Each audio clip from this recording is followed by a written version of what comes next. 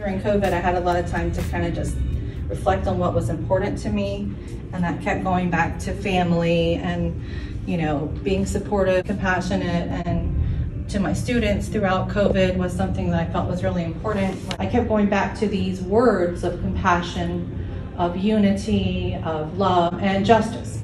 And I felt like those are like the words that I wanted to pass on. I was teaching virtually for a whole year, and I was trying to come up with ideas to share with my students about materials that they might have around the house that they could actually make art with. Coffee was one of the first things that I tried. So this piece is actually made with the underpainting of coffee, and then I just went back into it with pen and ink and built off of sort of the random structure that was there. I got experimental. I moved away from having to draw something in particular.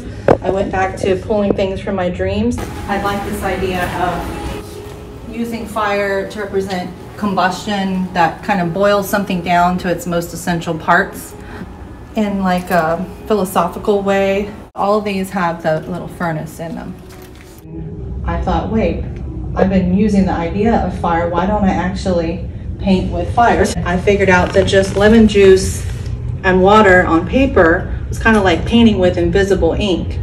So I would paint words, and then those words could be emerged by putting a flame underneath of the page, and they kind of burn into existence, which was really kind of magical. It also connected to a childhood game that I played with my sister, where we used to write messages to each other on our backs, and you would write one letter on top of the other, and you would have to, you know, the other person would have to guess what you were saying and try to interpret the words through our bodies. So I actually made a video of that process, and I called it Fire Code, Pass It On. It's a childhood game. It kind of made it, you know, it connected it to something playful and experimental and innocent.